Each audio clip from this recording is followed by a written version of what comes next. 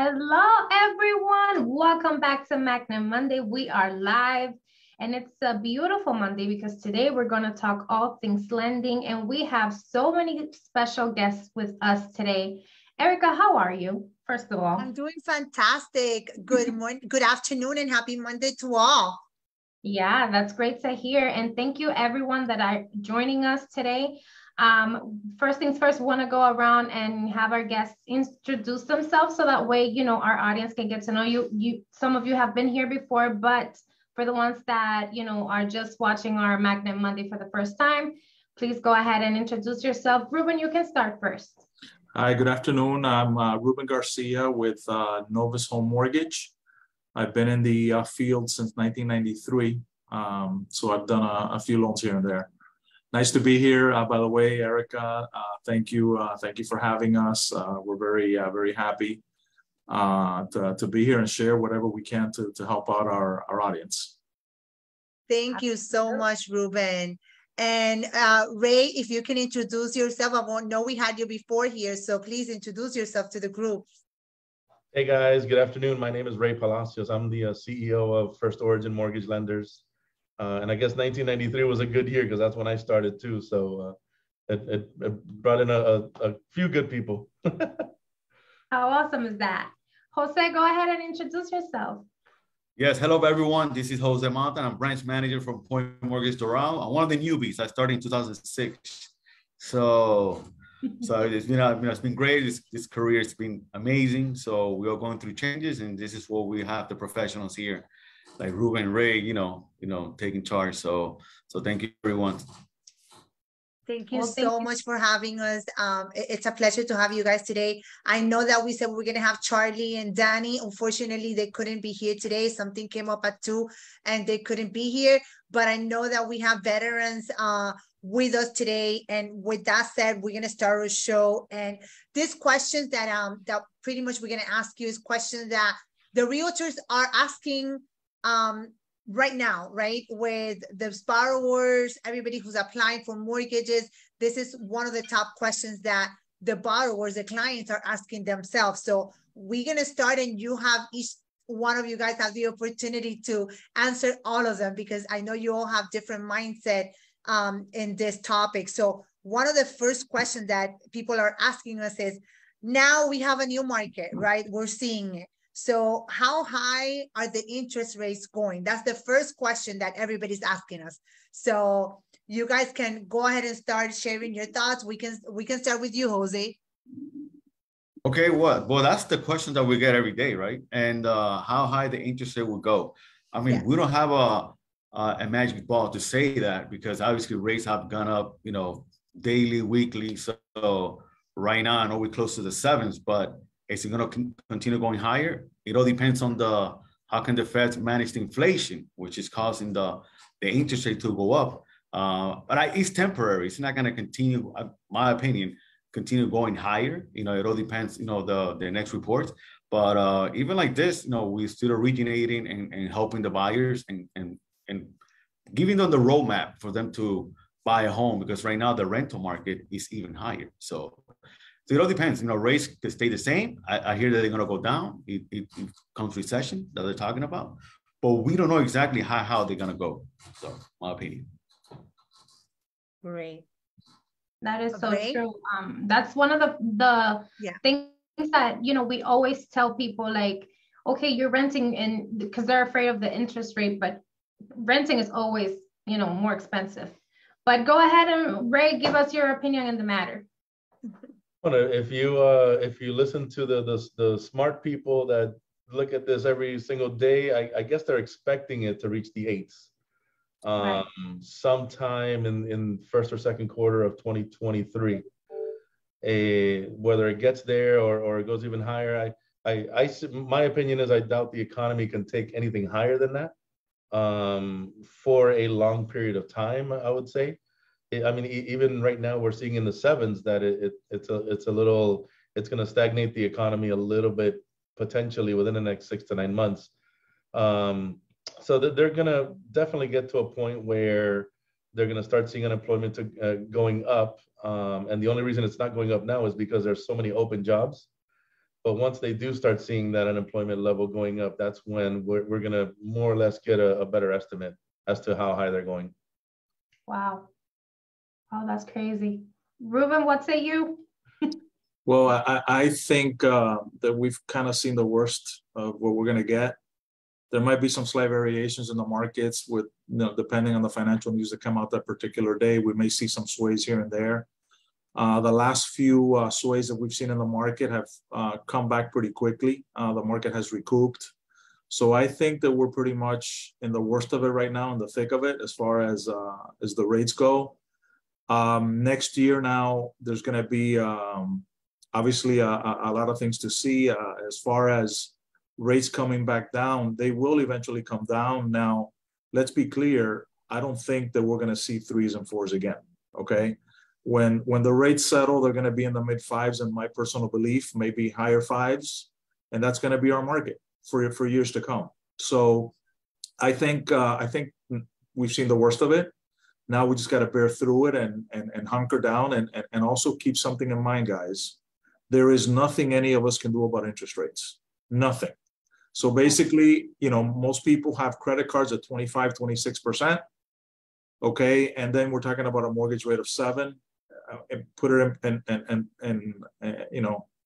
it's not a major thing. Okay. It's not a major thing. We just got to get over this hurdle and then we can always refinance. Exactly.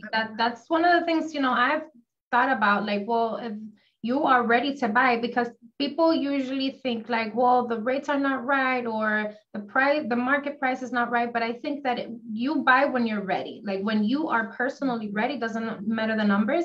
And then, like you said, if, in the future, then rates do come down, like you can always refinance. Well, what's the alternative to buying, guys? Right. What's the alternative? Well, we're going to rent, and we're probably going to pay more in rent than we are going to pay for a mortgage. Mm-hmm. Exactly. And also, okay, so what's the positive now? What are the positives? The positives that now borrowers can have a better opportunity of getting that offer accepted where they did 4 or 5 months ago. They're buying it in today's dollar, not a year and a half from now, where values in Miami are going to continue to go up, by the way. They're not going to come down here. We have too much demand from exterior foreign national borrowers, from domestic borrowers, from people from New York, California. We have a lot of demand in this state in particular, and particularly in Miami. It's a huge, huge demand. So if people are sitting on the fence waiting for values to drop, that's not going to happen. Mm-hmm. No, absolutely. And I remember when I bought my first property, it was in 2008. It was super high and a 7% interest rate. When people ask me, oh my God, 3.5% interest rate, I'm like, well, I've never seen those. 3.5%, that's pretty much like if you're going and buying a car. I've never seen that in my 20 years of experience. So I know that I started when I was 10 now. I'm saying it to the veterans here today. Well, I mean, to put this in retrospect, if you purchased a year ago or 2 years ago, even at the 3% rate, but you were paying $50,000 above appraised value, you were pretty much funding or financing a higher rate, in itself. Rate. Never thought of that. And the value of the home itself. So it's one of those give or takes, Yeah. Right. Wow. Makes complete sense. Absolutely.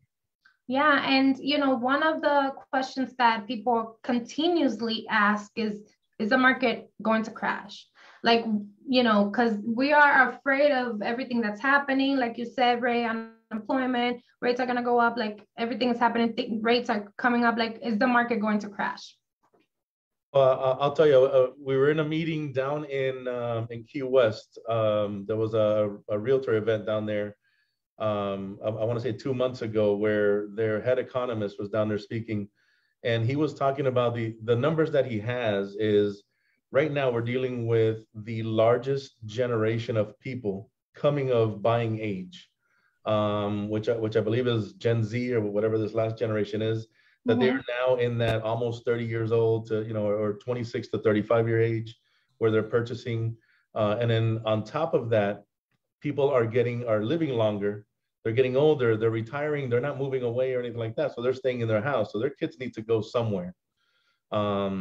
So couped with that, there's a lot of buying power out there. There are a lot of buyers, a lot more buyers than there are sellers. And just because of the generation alone, it's the largest generation we've ever had coming of age, of buying age for residences. Yeah, absolutely. So no, I absolutely. guess my answer is no, the market's not going to crash like 2007, 2008, where those were the toughest years of my life. You know, that's when Jose came in. So that's where I started. The 90s were easy compared to 06 to 2011. That's when I started losing hair. But we won't see anything like that where houses will decline 40, 50, 60%. No. You might see some decline, but it's statistically speaking, it's not going to be that drastic. Absolutely. Yeah. Eric, I agree with Ray. I mean, the demand that we have now, it's not just only for first-time home buyers. We also have, like Ruben said, foreign nationals. Like we have, Colombians are coming, trying to buy more real estate, Brazil, Peru. So we've seen investors taking opportunity. Because this is the market we have. The more product, we've seen more loan products now than ever from the 91 market, from the even conventions, FHA, down payment assistance. So there are plenty of mortgage programs that you can help. You could have a niche. I mean, I know a lot of investors that are buying commercial, residential. They have the new loan for 91 that you have no documentation on taxes. So self-employed. So there's always going to be a demand. Yet the property value had gone up as well. So a market crash, no, because we have equity, we have appreciation that have been accumulated from the past 5 years or more. So to go into a crash, no, because we're not leveraged out. People are buying cash, giving higher down payments. We've seen buyers coming from New York, California, Texas. So South Florida is it, Miami-Dade, Broward, Palm Beach. So we're going to continue our demand strong. So I don't see a market crash. No. Ruben, what do you think? Even the rates go up a little bit more. We're talking about all of this, opportunities that we have here in South Florida, and it is one of the things that it's been a constant topic in all of our sessions. Like Florida's not going anywhere. This is a great market. What do you think? I mean, I truly believe that there are going to be declining markets, but not here. There are going to be Arizona, for example. That's going to be a declining market, and it's going to go down a bit. It's not going to be a crash of any sort. We got to put things in perspective. 2007, 2008. Let's be honest. Had the banks not stopped lending, that party would have still gone on for more years. Right. But bottom line, the party ended where 100% financing, no income, no asset, no employment verification. That just wasn't sustainable. You had negative amortization loans.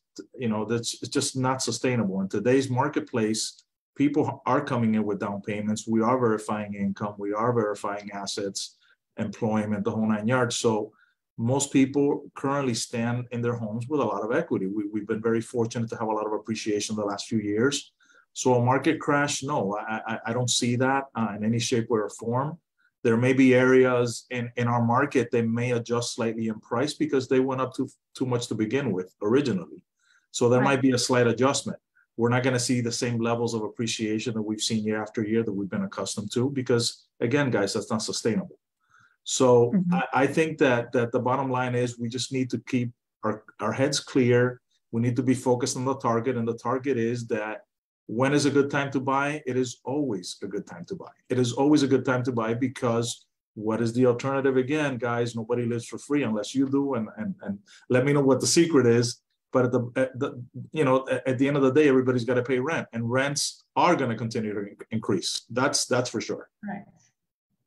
I think you guys answered two of the questions that we had and people ask us. One was, are rates going to ever go down?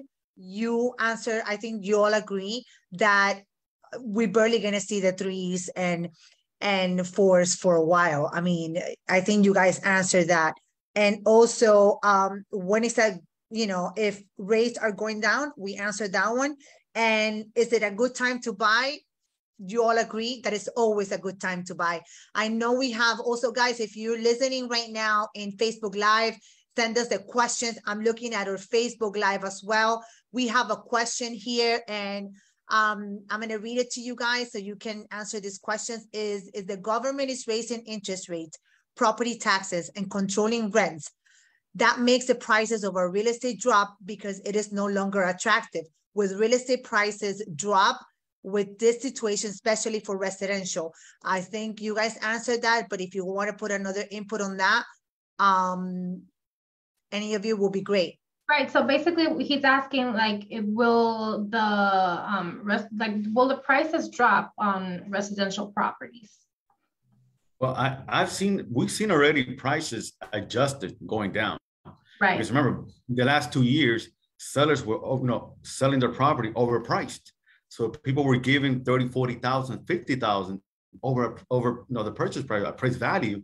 And that made the market difficult because they were getting the offers, they were getting accepted. So we've seen prices adjusted. Obviously, the rate's gone up. So we're not going to see that craziness. People are going to overpay for a home. They're going to be, they're being adjusting to the real market value. So it gives an opportunity to more buyers to come in and be able to buy this home that they're looking for. There is demand. So we're just going to see this, this pricing adjustment because of the rates.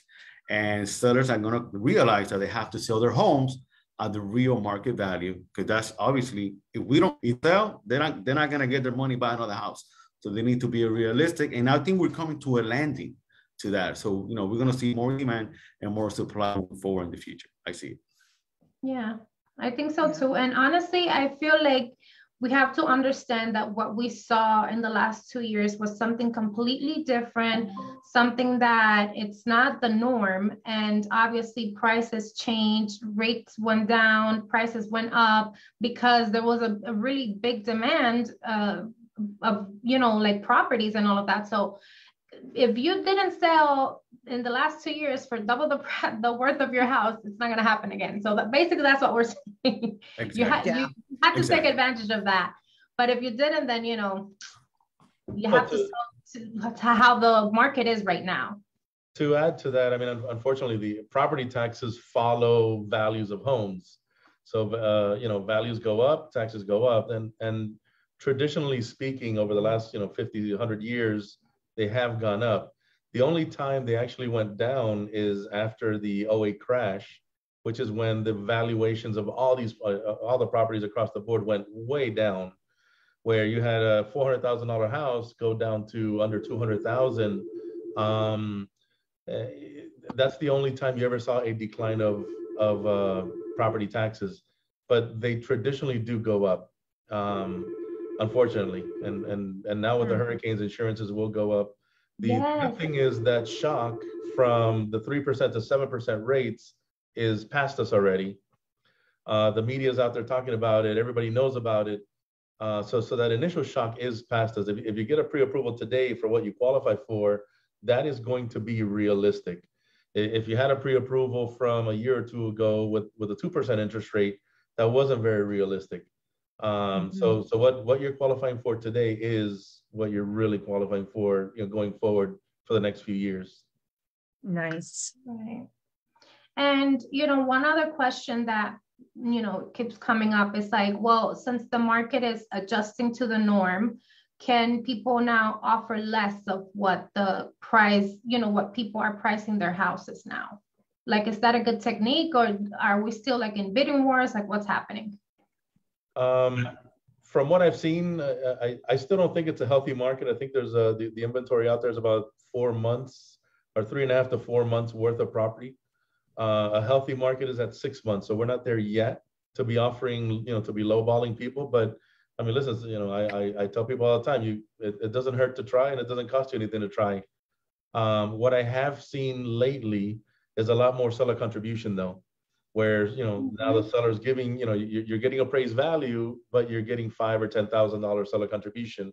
And then you can use that $5,000 or $10,000 to buy down your interest rate as well.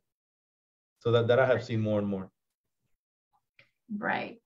We have, that was one of our questions too, because it looks like that's what's coming into. I remember like so many things happened in the last 2 years that, because everything was like, okay, we're rolling with it, right? Like the flow was like, this is what's happening, so let's make these changes and all of that. But I remember that when love letters were a thing, like to win, like a bid on a house or something like that. So now, because it is no longer a seller's market, because really it is not. I see sellers more motivated to help the buyers, like, you know, close the deal. So I'm glad that you mentioned that. Ruben, what do you think? Yeah, I mean, pretty much properties are lasting a little longer in the market than usual. We are still not in a seller's market, at least $1 million and below. We're still we're still in a seller's market, I meant to say. We're not in a buyer's market currently, $1 million and below. But obviously, it's like anything else in life. If you're a seller that you can stand and sit and wait 4 months, 5 months to sell your property, then chances are you're going to get what you're asking for it. If you're not, and you're one of these people that are obviously needing to sell for a specific reason, and you need to move and you need to go elsewhere, then you're going to be more incentivized, more motivated to negotiate. Okay. And again, I employ all the real estate professionals out there now. Your best bet when negotiating with these contracts and these sellers and these listing agents is negotiate closing cost and points for your clients. Don't negotiate the price, because the price, if you drop down $10,000 in purchase price versus dropping down 0.25% in rate, that's going to be more significant for your borrower than the $10,000 drop. So it's important to keep that in mind. Focus on that and getting that borrower qualified. And as Jose mentioned earlier, there's a ton of products out there now. There's a lot of programs and products. And keep in mind, when rates come up, who had heard of a buy down in the last 8 years? Nobody. Buy downs weren't being used. Now we have the 2-1. Soon we're going to have the 3-2-1 buy down. So basically, the industry adapts and does things to help people qualify for these properties, even at the, by the way, I'm not going to say higher rates. The rates are higher, but guys, let's be honest. These are normal rates. These are normal, healthy rates for the mortgage market. This is not something that, oh my God, the rates are so high. Yeah, compared to 3%, where it's not normal after COVID. Exactly. But now, guys, we got to smell the roses and be realistic. Now we have to be sharp with our comps when we do our comps.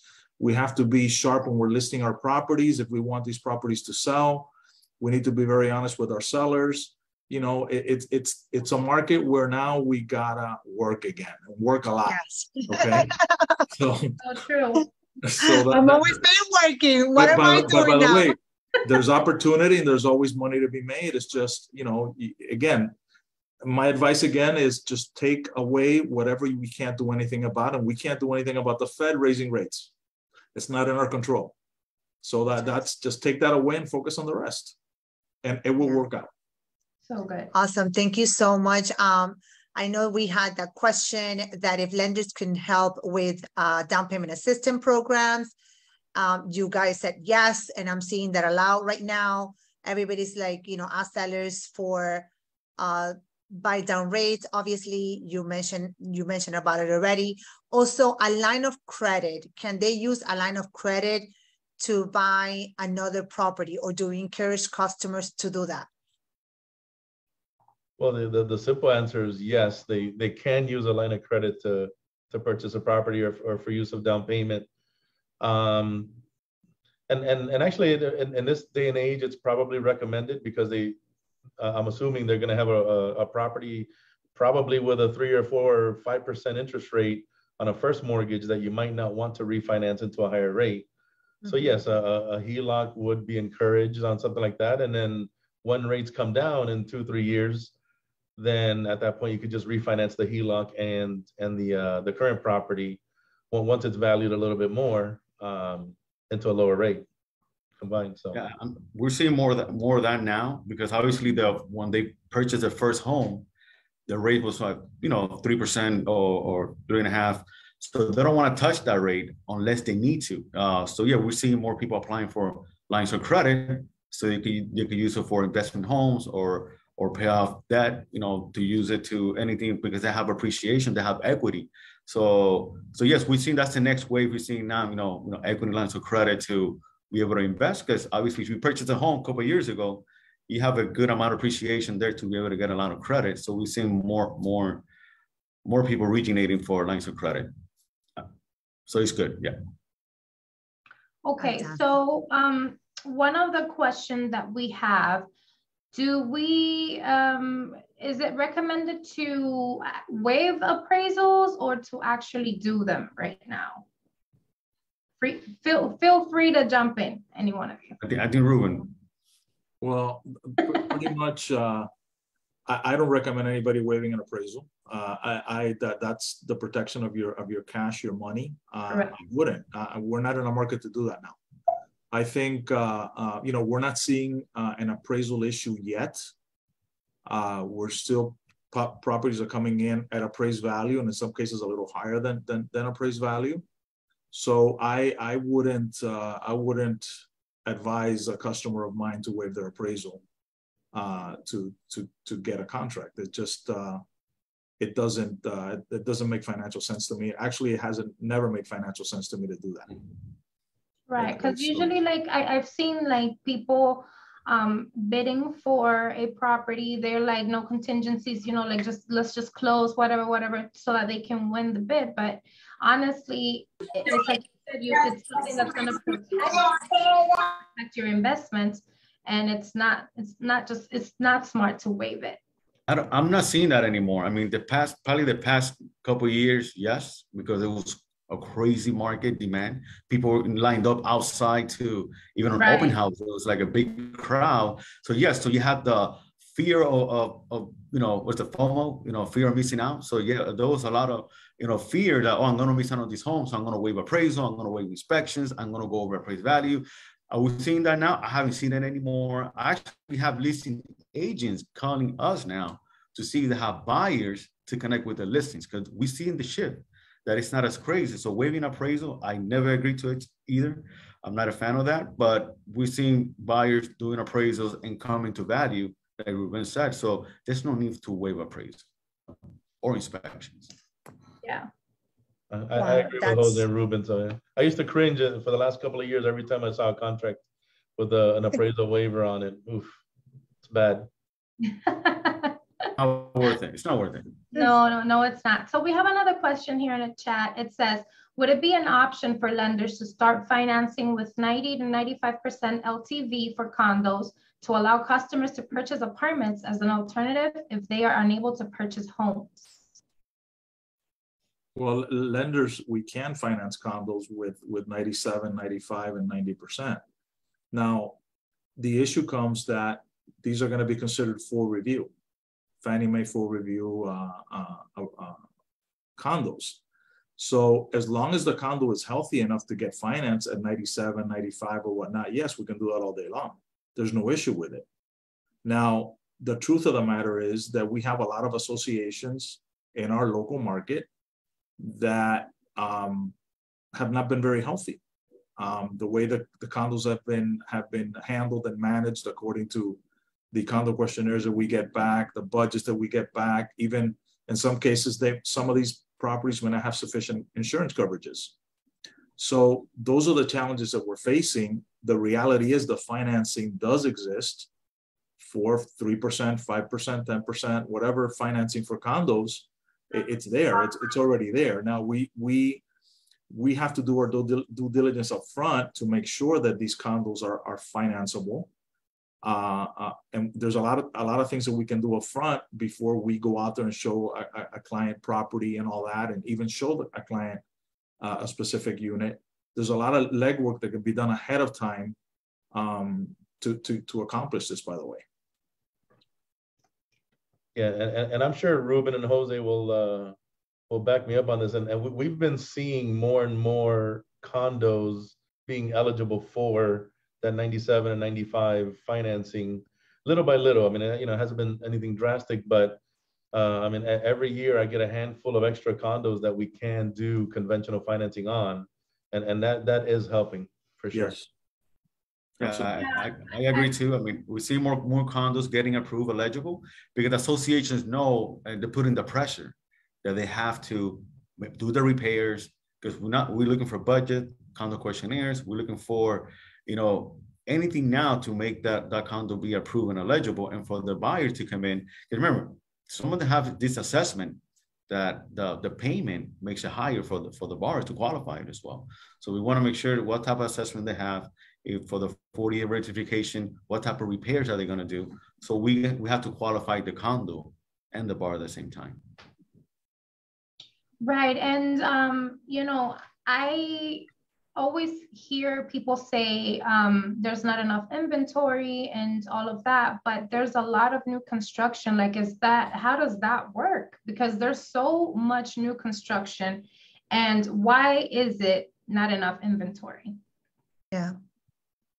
Well, I don't think it's the lack of inventory on the new construction. It's they're so priced or so overpriced based on, and I have no idea what, and I don't know how they make their market. But I mean, you got a townhouse that is a new construction in one area, let's say in Kendall, that's selling for $500,000, whereas across the street you might have this similar townhouse that's 20 years old that's selling for $380 or $420.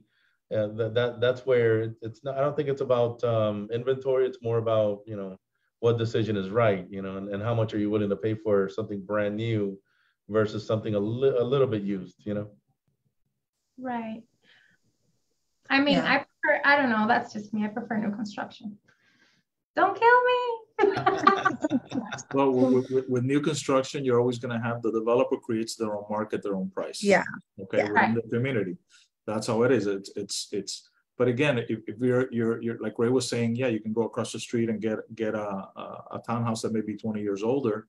But again, it depends on obviously the consumer, what they put value on. Maybe you want somebody that says, you know what, I'll pay that extra $100,000, and I know I'm not going to have to worry about anything for a while. My insurance is going to also be cheaper because the property's built with the new codes, new roof, and all that, and that may be a benefit to some people. Yet others will say, no way, I'm not going to pay more money for less square footage.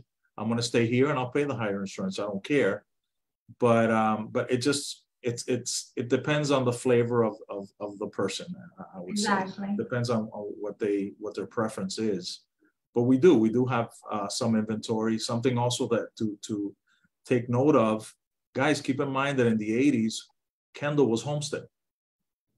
Don't forget that. So people are always saying, "Oh, moving south." Kendall was Homestead in the 80s, and I believe that Homestead has experienced a lot of growth.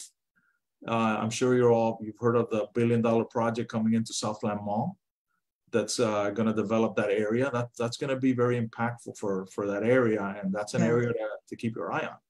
Mm-hmm. Yeah, even Florida City I think it's going to be the new Homestead.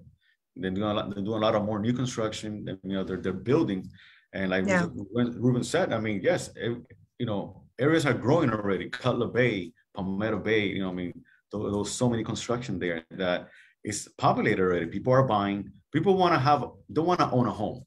Bottom line, correct. You know, they're tired of renting. They know that, you know, every time you're doing your rent, the landlord is going to increase your rent.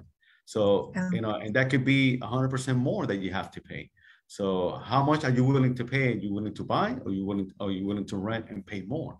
So like right now, I'm listening to this saying now on social media is you marry the home and you date the rate. So that's what I wrote. Saying now. So, and I agree. I mean, you absolutely. You know, listen, just refinance the following year, but get into a home now, become a homeowner. If you don't, then you're gonna miss out on appreciation. Become a homeowner, learn, and later on become an investor. You know, so there's plenty of opportunity to be homeowners. And the rent. If you have to rent, fine, but don't rent for the rest of your life. Become a homeowner.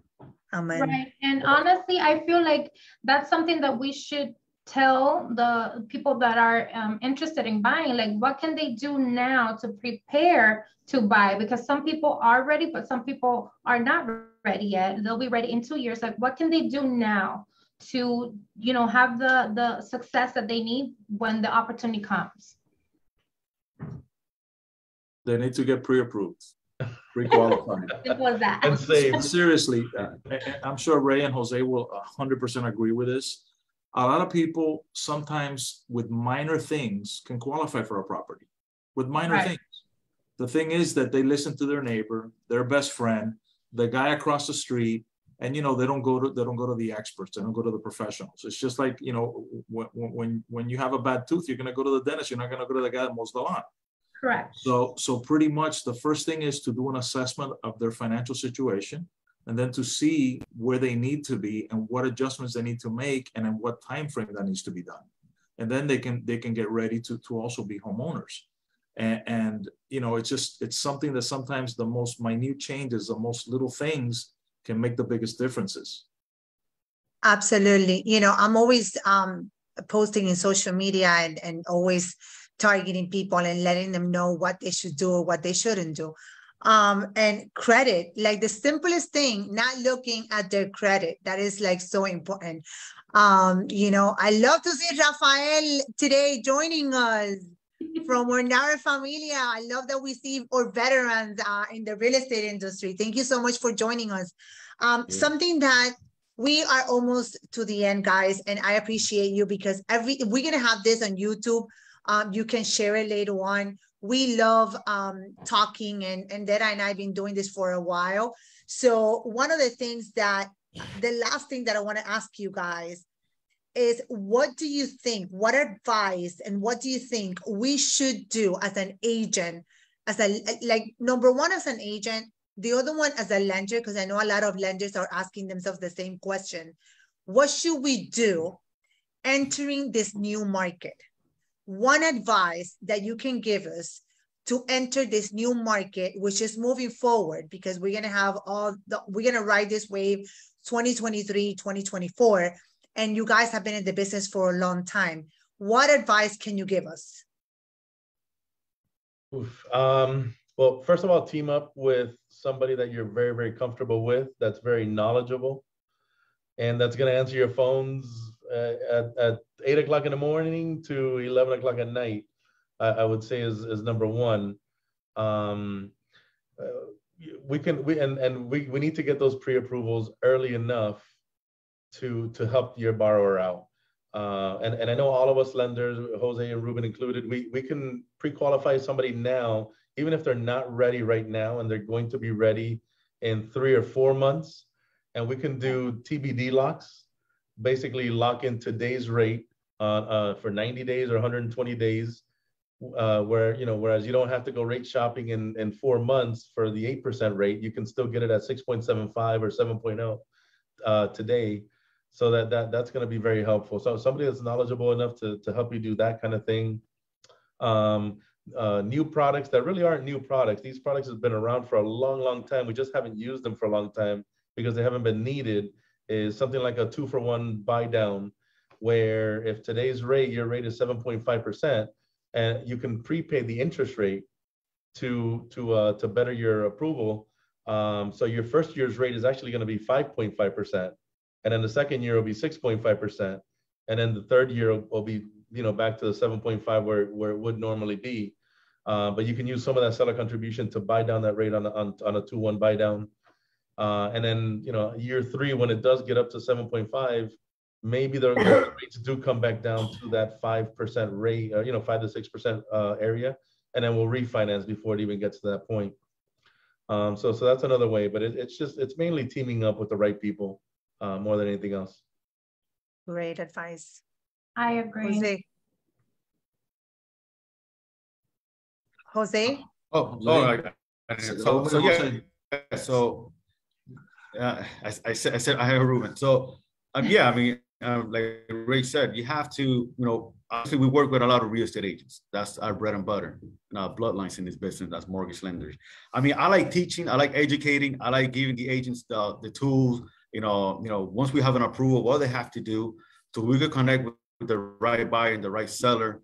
I like to call listing agents and say, hey, this is our buyer and we're ready to go. But education for us is key, and you have to be available. You have to go back to the basics. If you have to help an agent for an open house, door is open, or teach a class through Zoom, or go to a networking event, you have to be out there. We love Zoom. I love it, but you got to be out there and help the real estate agent, new one, seasoned agents, that every market has the highs, the highs and lows. So you have to adapt, you have to shift, but there's so many opportunity. I think Ruben said it, so many opportunity that you can create business, not just what worked 2 years ago, it's not going to work now.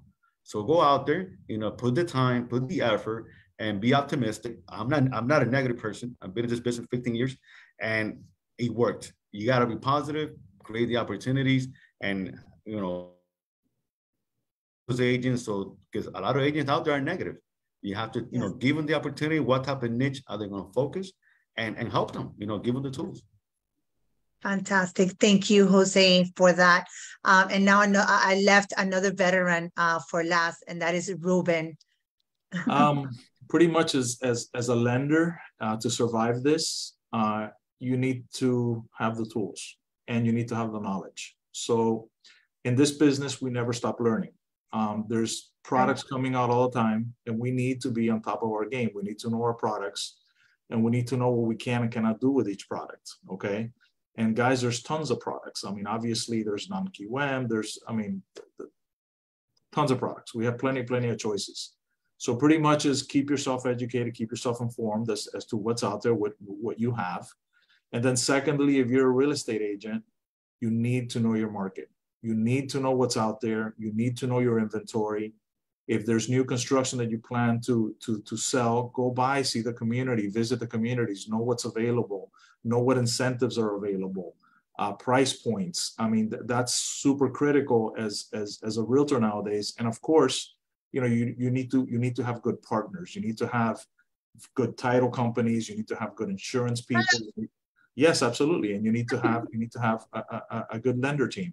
You need to have your tools, and you need to have these things to survive this market. And if you think that you're going to continue to do what you did the last few years, selling a listing in 3 days when all you did was just put it in the MLS and, oh my God, I did such a great job. No, you didn't. Yeah. The market sold it for you. Now you have to know how to do your comps. You need to know how to do this. You need to educate yourself. You need to make yourself better. You can't stop. If you stop, you're not going to make it. You need to really go out there and then make sure you have a strong team supporting you. That's my advice to survive this temporary bump on the road. I love it. Thank you so much. Guys, I love this. Today it's been so interactive. I'm getting questions and I love it. I love it. As you can see, people are actually paying attention and joining Zoom and sending messages. So I love it. I am going to be a pest. I'm going to be in everybody's face, doing more things. So thank you guys for always saying yes to me and to Dara when we do these things. I have another question is, one of the many lenders say they cannot lock a rate until the contract is signed. Is this true? No, it's not true. Okay. That's not true. It's what we call right now a TBD lock. So when we pre-approve the person, we actually don't put in an actual address. We put the address as TBD, to be determined. And that locks in the person's social security number with that interest rate instead of the social, or that person and the property to the interest rate. So we can assign the property later. Oh, so good. Okay, guys. Fantastic. So honestly, I have learned so much today. I have one more question, Dara. Okay, go ahead. Sorry. I have one more question that they messaged me on Facebook. This is another one because they said something, I don't know who was it, that you guys said about buy downs, and they are a little confused. They don't know what a buy down is. So I don't know who was it. If you can talk about buy downs, that's what they're asking me. Normally buy downs is when you buy down the interest rate. So rule of thumb to just buy down a regular, like the entire interest rate, if you're getting a 7.0, every eighth will cost you about 0.5 point, roughly. So if you want to go down to a 6.25, you're going to be paying 1% of the loan amount to go down 0.25 percentage point. On a 2-1 buy down, you actually will pay the interest amount for the first year for 2% of the first year. So that way your first year in that loan is going to be, if your rate is 7.0 right now, it's going to be 5.0 for year 1. You will have to pay the difference of interest for that year ahead of time in your closing costs, okay? And then year 2 will be a 6% fixed interest for that second year.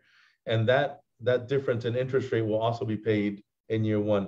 So for instance, on a 2-1 buy down for $480,000 or $500,000 might cost you about $10,000, but year 1, you're going to be paying 5%, and year 2, you're going to be paying 6%. And then year 3, you'll be refinancing to get yourself down to that 5% level. So that's what the 2-1 buy down is. A regular buy down rule of thumb is just 0.5 point for every eighth. roughly. Okay. Does anybody else have another something that they want to mention about this? Well, the buy down, just to keep it simple, because it is complicated when the financial guys explain it. It's always, you know, we understand it, but the reality is you're just prepaying the interest up front. Okay, so got it. So bottom line, as Ray explained, let's say you have a 5, and then your end rate's going to be a 7. So the first year, whatever the difference is between that 5 and the 7, that's the first year of interest that's going to be paid, and then you calculate from the 6 to the 7 what that difference is, and that's what you're gonna have to prepay. And again, keep in mind, this has to be done by the seller. It can't be done by the borrower on the 2-1 buy down or the 3-2-1 buy down and stuff like that. As far as buying down points, yes, you can still do that, obviously, but bang for my buck, I think, and I don't know how you guys see it, Ray and Jose, if I was gonna do that option now with the way the market is, I'd rather actually try to get a buy down and try to get contribution. If we're able to do that. If not, then the last resort will be trying to buy down the rate, obviously. I think we're in a market of that. Like we were saying, that if we could get the seller to help the borrower to buy down, temporary buy down the rate, that's kind of like we call it. So because we're going to refinance right after. So, you know, if the borrower is going to pay for the point, it's going to I'm sorry, Jose, your connection is getting a little interrupted. No, if I may add, if you ask me if I'm pro buy down, I am not pro buy down. Sorry, Jose, your connection is getting broken. I would rather keep that. You know, if I was a buyer in today's market, I'd rather keep the money in my pocket, because any buy down, if you do a straight buy down on any interest rate, it's going to cost you, and you know, Fannie and Freddie have already priced these things out. They're not dumb. They've been doing this forever. They're going to price it at least 6 to 7 years worth of that interest rate buy down, and that's what you're going to be prepaying. So you're not going to be in this loan for the 6 or 7 years. We're expecting you to be in this loan for 3 to 4 max. So it may not benefit you to buy anything down right now. You know, maybe on the 2-1. You know, depending on what qualifications and all that stuff you have, but a straight buy down, I've never been a proponent of. So. Okay, I'm sorry, Jose. Jose, can you hear me now? Yeah, can you hear me now? I hear you now. Sorry, we kind of lost you in there. Oh, okay. No, but I mean, obviously the guy said it. I mean, the temporary buy down coming from the seller is the best way to do it. We call it a temporary buy down. So it's the best way to do it now, because otherwise, if you do the regular buy down, it's going to cost more to the buyer to get into the home like that. So excellent. Thank you so much. Yeah, thank you so much for if I can share, I saw the funniest meme I've ever seen this weekend, where and it was on mortgage memes on Instagram or something like that, but there was one person was laughing, 7% rates, I'm never going to pay that. And then the other person was laughing back at him saying rent is 100% rate. Oh, the cap. It is 100% interest. You're not getting any principal out of that. Absolutely. And thank you so much for putting that on layman terms for us, because we need to know. Guys, sometimes like it's the same thing with like down payment assistance. Like you end up paying it. Like you end up paying that money. It's not free money given to you. Absolutely. So guys, I want to wait. Dad, I'm going to interrupt you. I just wanted to say we have a realtor in the house. So congratulations. My Magnet Monday that Amir became a realtor. Nice. Yes, I just got a realtor before. Guys. You know? So I'm not only a marketing pro, I'm also a realtor. So thank you, Erica. Thank you so much. Well, honestly, I have learned too much today, to be honest with you. I think that I can relate to what all of you said about going straight to the source. And it's like you said, if you're sick, you go to the doctor. Don't Google it, because it probably tell you that you have cancer.